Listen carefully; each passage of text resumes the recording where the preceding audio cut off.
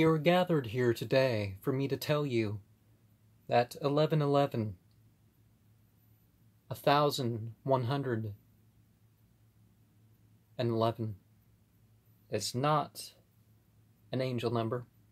No number is really a special communication. Oh, when I see this number, it means I'm being communicated with. No, some things may be communicating with you, but you got to be careful with your oracles. Some standard meanings for 1111 can include the energetic gateway is opened up for us. Now, if you're dreaming of the things, if you're seeing them in a vision, that's a different story. You want to look at that. Self-mastery. Spiritual encounters are close. Self-referral. Self-actualization. Self-assessing. Self-correcting. Content soul. Elemental beginnings. Parallel starts. And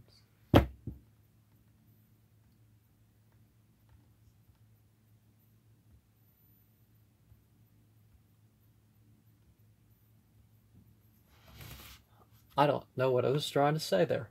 But, so, verses that have to do with 1011. Let's start with an easier one to find. Surah 111, verse 1. The power of the Father of Flames will perish, and he will perish. 1111. Some Baptist churches and some Methodist churches are starting to have church services at 1111. Or in their founding, some modern churches have arisen to do that. I don't know exactly why they've done that. Maybe it was because they heard it matches with the movie. There could be some 1111, chapter 11, verse 11 Bible verse that they're hinting at.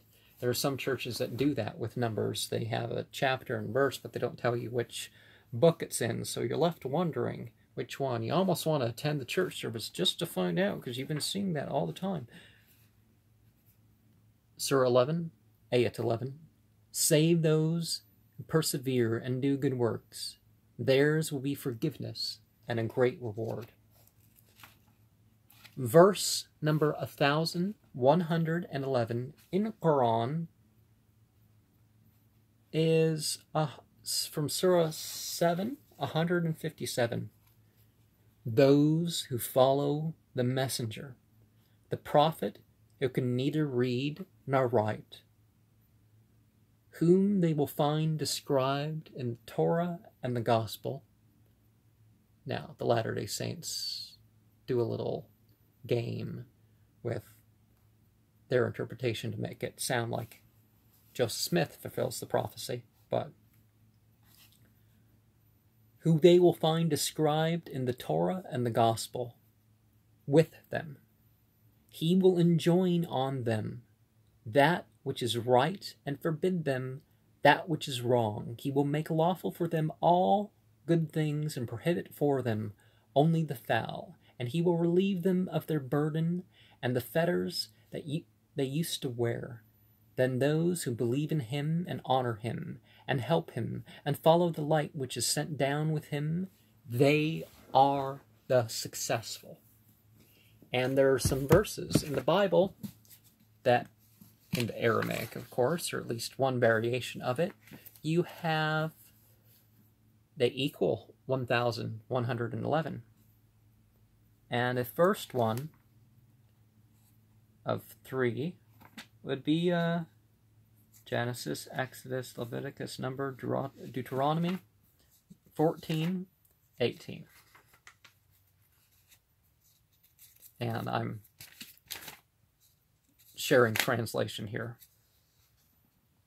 And the stork, and the heron after her kind, and the lapwing and the bat.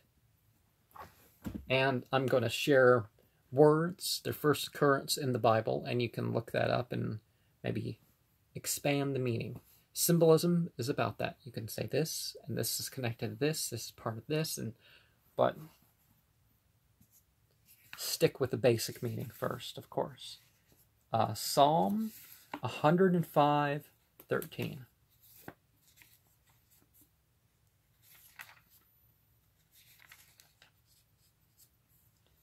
When they went from one nation to another, and from one kingdom to another people.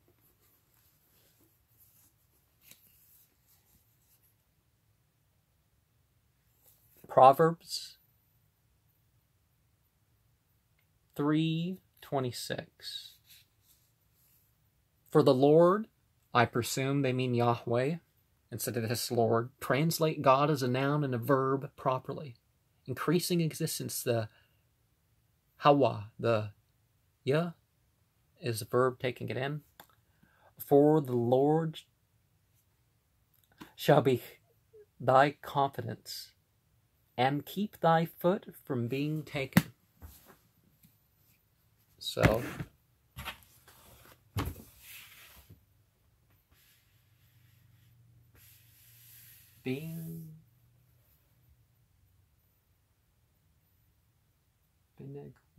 I don't know.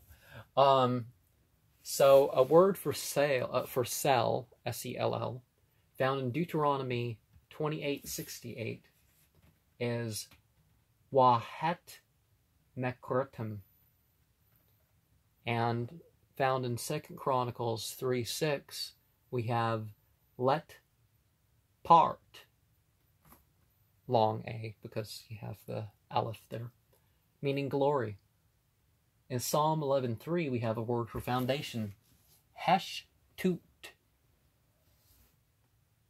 And then we move on to the Greek. And there's more. Oh, no. I'll do the finals because in Hebrew you use final values too. Malach Yisrael is the king of the upright of God. So the children of Israel is something that changes per generation. It's not something that's inherited in terms of the meaning of the term. Although it does refer to Israelites, but they're brown skinned, black woolly haired, sort of people, and if they're purebred, if they're mixed in with others, who knows what they're going to look like. Gektun is elevation. Aton is rocks, very extended, constant, strength, firm, durable, mighty ones, and nobles. And getting into some Greek here. Aplos is liberal, from James 1:5. Isn't that the verse that says, whatever thing you ask of God, he giveth liberally and upbraideth not? So it's not meaning the liberal is in the leftist, although that word can be used in that context. Asa is to swear, an oath, I'm sure. Hebrews 3:11. Ketef Tharmena is corrupt, and that's found in Titus 3:8. 2 Titus 3:8. Pulaxon means to keep. This is X, right? 1 Titus 6:20. Pluraloi is a tattler, and 1 Titus 5:13. Christos is to anoint. Christos instead of Christos.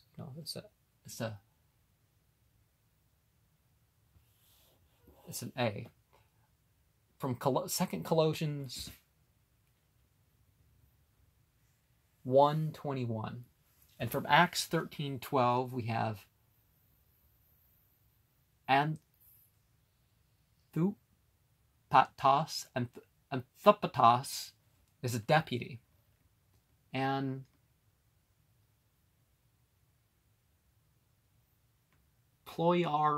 Rioya, Ploi R Iowa, Ploi R E O E is a boat. John 21:8. The O-E-O, O-E-O. That actually is referring to Odin, not boats, but it kind of reminds me of that. Ekpor Euante. Ekpor Euante is to proceed from Mark 7:21, and Thebosine is trouble, and that's found in Mark 3:9, and Proaxo is to go, and that's in Matthew 6:32. Iota is a jot, like a letter, like a little mark. Mark 5:18. And I got glory and foundations, and oh, I forgot one little bit right here. It would have been nice if I finished on 11:11, but I'm not as smooth. Maybe I could edit it down to that, technically, and not lose anything. Tunics and cloaks and aprons equals 1,111. And that word tunics, ketnet, cloaks, mail, aprons, apud. Branch and root is 1,111. And church, Shebath. And that brings the whole thing to an end. But be open to symbolize things, to take something out, put something in to numbers. Just don't develop schizophrenia because you're trying to make sure that everything matches a particular number pattern. Now, you can use number symbology as a devotional practice that I am going to go to the effort to figure these things out, these patterns and all this, and to arrange things in this way. But it's probably should be an extra to your spiritual practices. It could be something that you do because you want to keep some of your math skills, because you don't want to just, I don't have to use things anymore, you got calculators, all that other stuff. No, you will realize things in life. You may have experiences where, on the spot, because you were used to looking at numbers and letters and all sorts of stuff like that, that I know what it means.